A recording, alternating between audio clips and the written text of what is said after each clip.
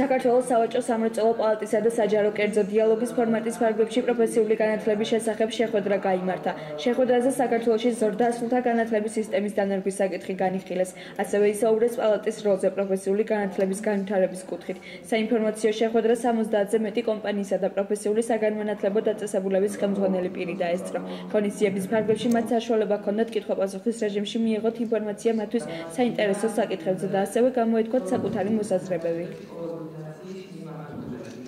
დღევანდელ გაფართოვებულ შეხვედრაზე იქნება განხილული ის მექანიზმები, თუ როგორ უნდა მოხდეს კოორდინაცია კერძო სექტორის და საგანმანათლებლო სისტემის და როგორ უნდა მოხდეს მათი ბევრად უფრო აქტიურად ჩართვა გულისხმობ ბიზნესს. დღევანდელი შეხვედრა ეძღვნება სწორედ ბიზნესებთან კომუნიკაციას და დიალოგს, სწორედ იმ ახალ სერვისზე, რომელსაც საქართველოს განათლების სამინისტრო გამოაცხადებს დაახლოებით 1 კვირის შემდეგ. ეს არის რეგისტრაცია მოკლევადიან მომზადება გადამზადებაზე.